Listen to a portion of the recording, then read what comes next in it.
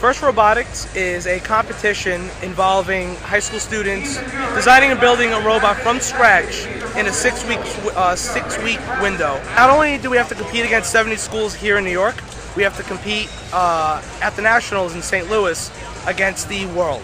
Right now, I'm happy because we finally got a working, functional, and ready to go robot. All we need is just, our driver just needs a little bit more practice, but he's doing great. What you'll see is two window motors that actually use on a car, located on both sides, that actually operates the claw.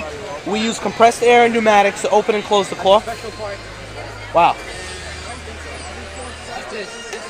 For the practice round that we just went out with, we worked out to see if we could toss that yoga ball over the truss, that structure that's in the middle of the field, and also if we could aim for the high goal for qualifying points. What I saw on the field was greatness. It was dedication. It was six teams doing what they do best and what they love to do, what I love to do, and it's great. I saw my team, communicate with each other. More than just a full-time job, it's their passion.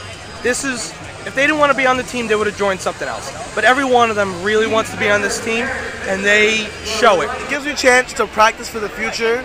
It gives me a chance to experience something great. Like every year, I've been doing this for 4 years now.